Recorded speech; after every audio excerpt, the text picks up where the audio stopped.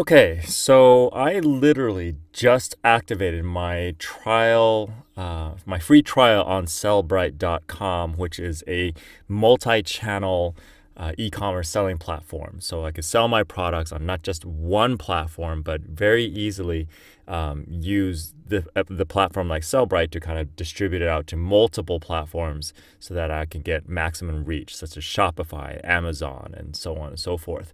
So what I'm seeing right here, I'm just going to walk through literally checking out everything that happens. I just signed up and it just actually put in my credit card and now I'm in here. Okay, now obviously up here it says that I have 14 days to basically publish, 25 listings. Okay, if I click on here, it basically says show setup guide, view upcoming webinars, which is kind of cool, which means that it looks like they have webinars that I can learn stuff from, learn about one-on-one onboarding.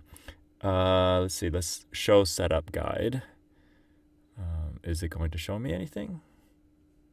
Okay, that's super helpful. View upcoming webinars pops me into a new list here. Cool. So there's a webinar here and it tells me the dates and the times. Today is Thursday, so tomorrow's Friday. Monday, Sellbrite overview and product demo. Great, so I could just register there. Let's go back to the main screen.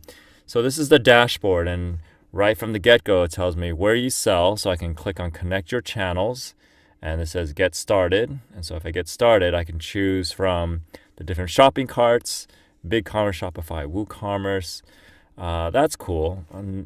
The interesting thing is my shopping cart is on here. I actually use ThriveCart, and that's not on here. And SamCart isn't on here either. I don't know if those count as shopping carts, but they're pretty popular, but they're not on here. Marketplaces, Amazon, eBay, Etsy, Jet, Newegg, Rakuten, Sears, and Walmart. So that's kind of cool. So that means I can basically take the products I want to sell based on my shopping carts. I guess I'd have to be on Shopify maybe. Or I could choose those. Let's see, let's click on that. Okay, cool. Then that basically is about connecting my account. I click on Amazon's, connecting that account. So what this looks like is I have to have a pre-existing account on each of these platforms, and all Sellbrite.com does is kind of like consolidate it and bring it all together. Okay, so let's just, well, I can't even go forward unless I connect my account. So, okay, let's go out of that. And once I connect all my channels, then I take the products that I have from all those channels, or no, I add products onto there. So I could click on that and then I'm ready to sell. So that really kind of depends on, it all starts with me connecting my channels. Okay, let's see what else is here. We've got total sales on a dashboard, which is kind of cool. Consolidates all of that so you can see the sales in total. I can create my first listing here, enable inventory sync, create my listings, click here. Let's see, here's a sample product. That's kind of cool. You sit here and you go to product description. Here's a product info. I could categorize it. Seems like there's a lot that I can do here. The SKU and everything, descriptions and images. List product on a particular channel. So I can pick and choose, it look like, on what channel I can put it in. Okay, going back to the dashboard, let's see here what else we got going on. Enable inventory sync. What is that? Enable. Okay. And it takes me to another screen where I can look at important information. Inventory sync. Settings very powerful.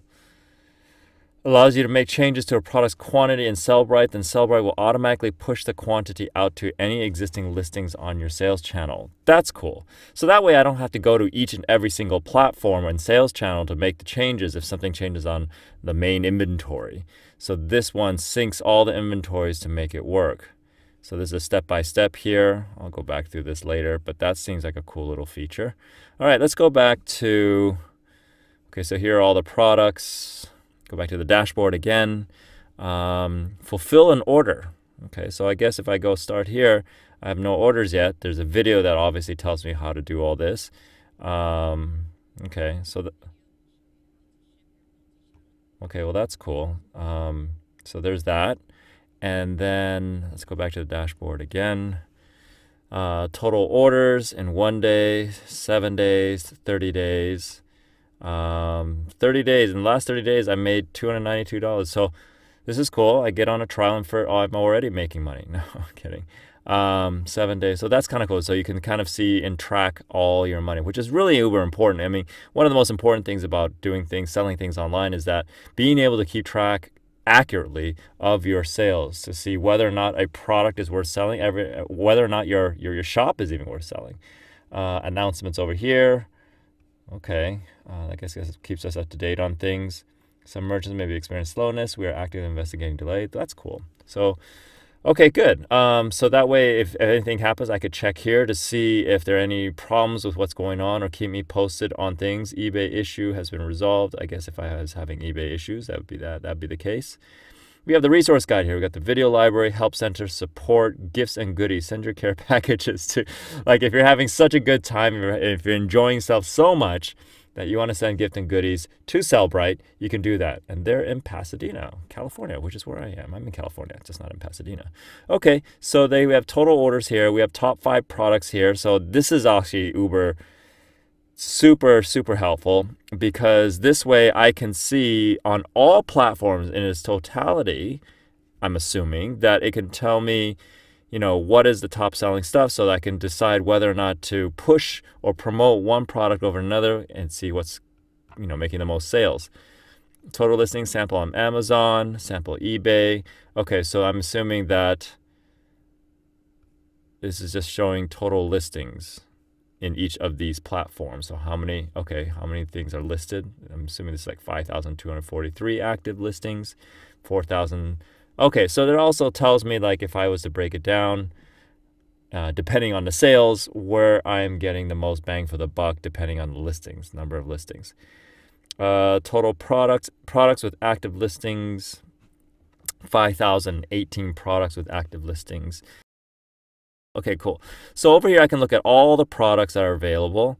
And it looks like it's taking me through a little tutorial. List products on channel. And then where you're selling, see where your products are currently selling. Cool. So like, most other platforms, they want to make sure that you understand everything. So it's cool. I like how Sellbrite.com makes sure that you actually know what everything is, or at least brings attention to it. I'm kind of like of the ilk of the old school, like, I'm just going to plug around like I'm doing right now to see what everything is. But for those that don't want to do that and just want to go through and be guided through on how to best use it, this is probably pretty user friendly, and quite frankly would be newbie friendly. Let's see. Okay, cool. So there's that. And let's look at inventory. So we already saw all of that, but now this time by going through the menu, it's activating the tutorials. So view what this is, got it. Quick edit, modify your on-hand stock, got it. Bulk edit, got it. Okay, and I think that's it. Okay, great. And it looks like over here I can search the inventory. I could search for tags depending how I tag my products. I could base it on conditions for those of you who sell used products or reconditioned or refurbished products. That's helpful too, and depending on the category. So it all depends on how you set things up. So it feels like for Sellbrite to really kind of use it, you kind of have your own system of organization of your products that you're looking to sell. And quite frankly, if you don't, then you're probably needing to go back to e-commerce 101 and in terms of merchandise and selling your products properly. Okay, so listings, add your first channel. Again, these are the sales channels that they were going to walk you through here. If you remember on the dashboard here, set up in 3 easy steps. If you don't want to follow the steps, looks like you could just go directly to each section and then connect it accordingly. Okay. Okay, cool. So there's that. And let's look at orders. So this, I guess, shows us what orders have come through. No shipments yet. Tells me shipments. Reports. Okay, cool. So we can click on report type, then enter the report criteria. So I'm wondering if they're going to show me any samples here. No. Okay, well, okay, cool. So let's go back to reports. So sales by time period, which is good. If you want to do analysis, sales by SKU, which is also important, which is kind of like looking at depending on item by item, And so that way we can see based on the SKUs that actually have been sold, which we should keep, which we should not keep. Low stock report. Oh, that's important. Last thing we want to do is promote and sell something. And if there's like nothing, oh, this is helpful so that you don't have to go through one by one. You can just take a look at report, show SKUs and quantity less than, and you can set it up so that you can, quantity less than 10, for example, generate report. That would be everything. I think, because I haven't put on any products unless they're using dummy products. What is it generating? There's nothing to generate right now. Anyway, I'm not going to waste time doing that. But anyway, that's kind of cool. There's a low stock report. Okay, cool. So I think, and I can dismiss this so I don't have to follow this, but this is cool because what I like about this is that 1, 2, and 3, you can follow that. That being said, for the sake of something like what I'm doing here, trying to explore, what if I want to add my products? But I guess there's a method to the madness here that if you don't select your channels first, then it's kind of pointless to do your products or link the listings and everything like that. So that's going to take some time. But other than that, let's take a look at the settings, what's in here. Okay, so it even has, what do you call tutorials for the account settings section. We've got invite new users, next, set permissions. So if you have a team, which is kind of cool, you can assign them to all have access to this. So if you're the owner, you don't want to be the only one that has access to this. You can actually assign users to that. When you're ready to subscribe, go here to choose a plan. Oh, okay, that's for subscribe to Sellbrite. Add funds to the poster so you can purchase discounted shipping labels in Sellbrite. Oh, so that means I'm presupposing that you can actually purchase shipping labels via Sellbrite, which is helpful. That's convenient, all in one place. Access settings for your sales channels or connect more channels. We recommend using the Getting Started guide on the dashboard. Very cool. I like how, it seems like there's a lot of stuff, but I like how they do have setup guides that you can just go to from the dashboard to just kind of get started. Connect other services like ShipStation and enable FBA. Not sure what all that is. Connect your FedEx or UPS accounts. Very cool. All here. That's convenient, actually, because I don't have to leave the Sellbrite. If I connect my FedEx and UPS accounts, I don't have to go to a separate web page just to do it all in one location. Whether or not it's efficient or does everything correctly, that remains to be seen. Add additional warehouse location for tracking inventory, shipping orders. Cool. If you have multiple warehouses, that's kind of helpful. Save commonly used channel options as presets to save time when creating listings. Oh, so these are templates. Oh, that's interesting. So if you have a ton of products and you have a ton of products that tend to follow a specific a model of posting or listing. It says only available for some channels. Presets will soon be deprecated and replaced with templates below. Okay, great. So this is basically an old thing. Where are the templates below? Well, I guess, listing templates and recipes. Okay, so I guess the presets are now going to be called listing templates, and I don't know why they left that. Maybe because there's a lot of people have been on there. Export your product inventory to CSV files. Good. That's great for creating physical reports. Or offline reports, or you could store the reports offline so that, so let's say you don't use Sellbrite anymore, you can keep the data or the statistics. Import data from CSV files. Oh, that's interesting. Okay, so you can import data from another platform so that you could, in case you're migrating to this platform, so you don't have to say, I have to start over and start tracking from when you start from Sellbrite. Create product strategy categories for your inventory in Sellbrite. Okay, that's pretty straightforward. Create custom fields to store unique attributes for the types of product you sell. That's excellent because, what if, wait, what's happening here? What just happened? Oh, these are the reports. Okay, going back to settings. So I guess it was generating a report, generating nothing. It took that long to generate. So that's interesting. There was nothing going on, and yet it took that long to generate. I wonder why that is. Anyway, so create custom fields to store unique attributes for the type. So what I was saying before I got interrupted by the report generating thing is that creating custom fields is super cool because, a lot of these platforms out there don't allow you to do that. They just assume that you're going to use their model and fit your nomenclature into their model of how you kind of want to design or sell or list out your attributes.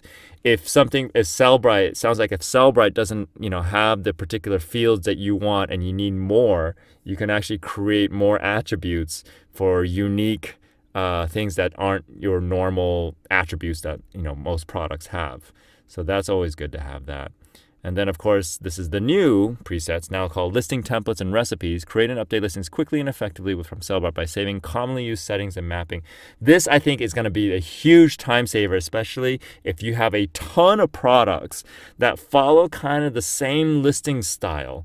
You can create templates, so it's just click, click, go, so to save time. And, if you've ever been, if you've has spent any time listing a ton of products in the world of e-commerce and going from platform to platform to platform, having to do the grind of doing the same thing over and over again is kind of a pain and can kind of burn you out.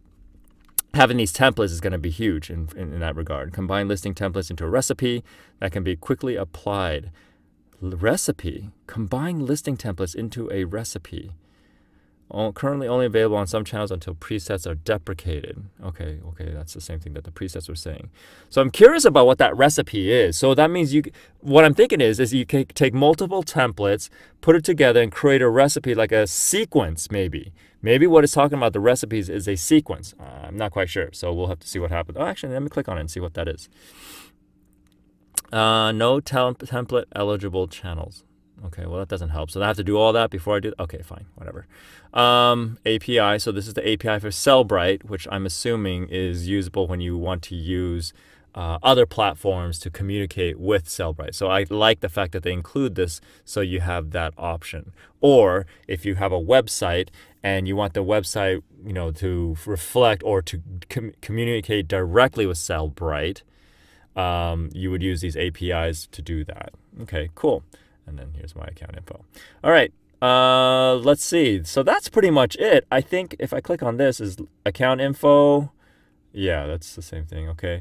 And then log out. And that's pretty much it. So hopefully you enjoyed it as much as I have, just kind of getting acquainted with the Sellbrite. And again, this is literally me just signing up for the trial. I haven't put anything on yet and just wanted to explore and give you immediate look without having putting anything on yet. Okay, so hopefully that was helpful.